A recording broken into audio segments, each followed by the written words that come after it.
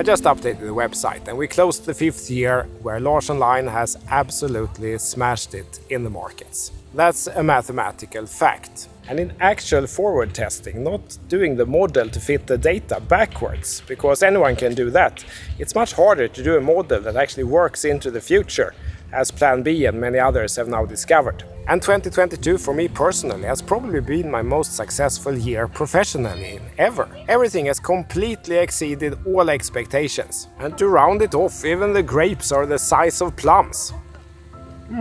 And tasty too. But as I've said many times, success is a dangerous spot. That's where you start getting lazy. That's where you start doing stupid things. That's where, if you don't watch out, what took you to that point might not take you further. We need to qualify every day, not live on past achievements. Deep rest and recovery is essential for the highest level of performance. There's a lot of research on that. So do take the time to really recover and get new energy. But then it's time to get up from the hammock. Let's keep studying, let's keep learning, let's keep listening, let's keep improving and be even better in 2023 than we were in 2022. Let's first hear an insight that I think will make you better at selecting companies to invest in 2023. Let's go. Looks great. Voila. Voila. Guys, you need to come here. He's a very good guy and we have a very good place. They need to say Happy New Year with the bubble. Happy New Year! You need to be here, right? Very Why do you simple. say small boss then? You're the big boss. I am small. I am small because without them we cannot. That's true. So guys, here I'm with Oreste, who is Correct. the GM for this amazing resort. Thank you for the amazing. You did something yesterday that really stopped me in my steps, and I think the audience will be very interested in hearing it. Okay. So my story is very simple. My name is Oreste. I am Italian. I am the GM of Novotel Phu Quoc, which is in Vietnam. And I met our very good client, which they have two beautiful baby. And you know, we was talking together. And now it's New Year. I mean, not yet, soon. And the good thing is, I mean, when we do this job, we speak with the guests. So our job is to listen to the people. If we don't listen to the people, it's not good.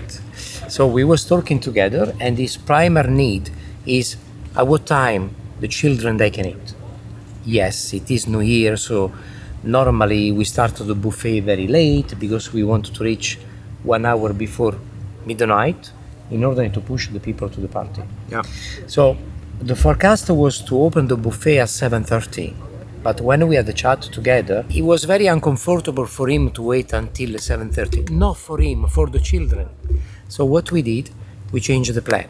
So we opened the restaurant at 6:30. So you did two things that I think is very impressive. One is that you listened to the customer. We said that probably doesn't work for us because 7:30 is too late. The children are too tired, Yeah. they can't eat. Then the next day you came and you had changed your mind and you changed the whole plan for the whole resort's New Year party. And it's not a small operation you run here to change something like the New Year party. How many people do you have working here?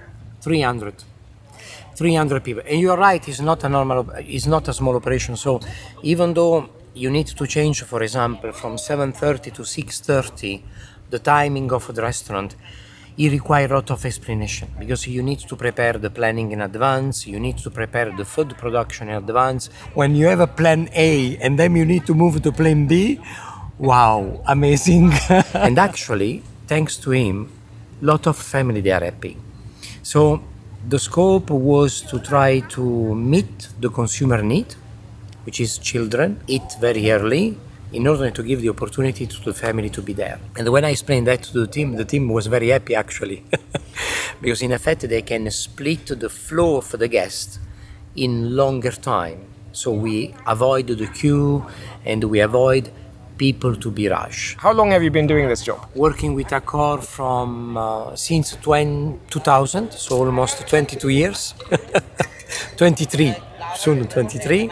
I think there are two learnings in this. One is to actually listen to the customer, because who knows, they might be right.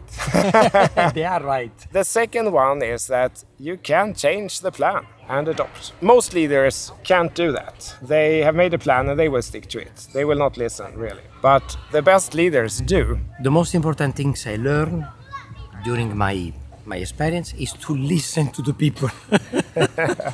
If you don't listen to the people, well, firstly, you don't learn your job. Client needs, they change all the time. They change by week, by typology of client, by nationality. You know, we have different nationality here. Asian people, they eat very early. European people, they eat very late. You need to try to adapt yourself. That is the most important thing I can say. We need to listen to the people. That's why we have 2 years and 1 month. And you didn't know who I am? No. No, it's not. You didn't do it for the YouTube channel or anything like that. And also, this is not sponsored, guys. We're paying for the room full out. I'm just really impressed. He's my good client. I didn't know him. No, but it's not matter to have a VIP. We have a client. All the guests, they need to receive the correct service. If we listen and we find the difficulty, we need to try to find out how we can resolve the problem. If you got the experience, you will come back. You will remind us here. And we will, for sure. Buon anno ragazzi, Happy New Year! The reason this lesson is so relevant for 2023 is this. Most tech companies never had a working business model. They were never able to build something that customers liked or needed so much that they were willing to pay more for it than it cost the company to produce the product or service. Building something great that customers love so much that they want to pay for it is hard, super difficult. Most tech companies could never do it. Yet they rose to valuation of hundreds of millions or billions or tens of billions. How? Because of this. For the past 13 or so years, during this entire bull run, Nasdaq has run in a straight line up on the logarithmic chart. A reasonable bet was that this line just continues. So the real business model of most of those founders was never to sell the product or service and make money that way. Their real business model was to sell the company to someone else who was willing to pay more for it. Then you just need to create an appearance of usage. And that's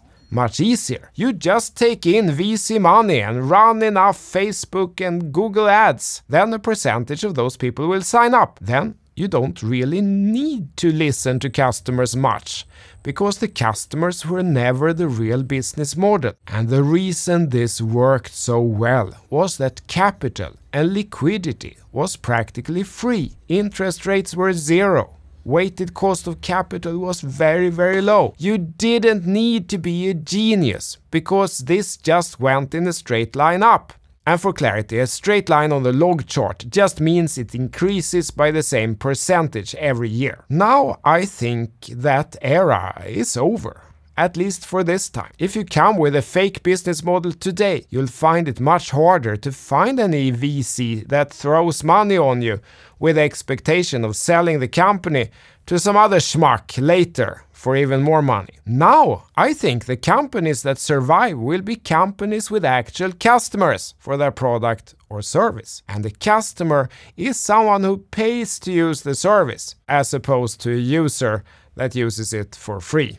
Many people in the tech industry seems confused on this topic. And I think it will be very hard, perhaps impossible, for many of those old tech companies to change their culture that they've built over years or perhaps a decade of not really focusing on the customer. The few that will remain will be leaders who do exactly what Mr. Oreste Traetto did here. A seasoned general manager with 23 years of experience. Those few leaders that will remain will do two things. Number one, listen to the customer. Number two, actually adopt to those customer requirements. Being customer focused is tough. The night after that amazing New Year party in Phu Quoc, Vietnam, Mr. Oreste was up again early in the morning, welcoming everyone to the breakfast. And when things got really rushy that morning, he started serving customers himself.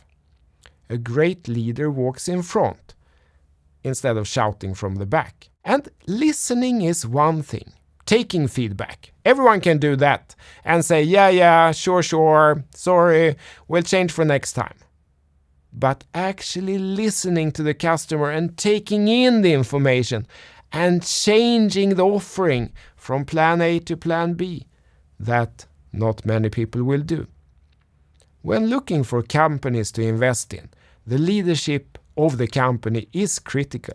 Everyone knows that. Just look at Twitter. One person changed, and suddenly the company shipped more functionality in a few weeks than they've done during the past 10 years. With what? Half the staff or 20% of the staff? Leadership matters, and the type of leadership required going forward, I think, will be different in 2023 onwards than what we've seen during the past decade. Is it yummy or is it yucky? Yummy. Is it yummy or is it yucky? Yummy. Fish? No. It's yummy. I wake up. If you haven't tried Vietnamese chakha, do I pronounce it right? Chakha? You definitely need to do it. It's possibly the best fish dish in the world. And as it turns out, because we requested an earlier start, there's a lot of families with children here. I think they captured a larger share of the business as a result. And I will be a loyal customer for life.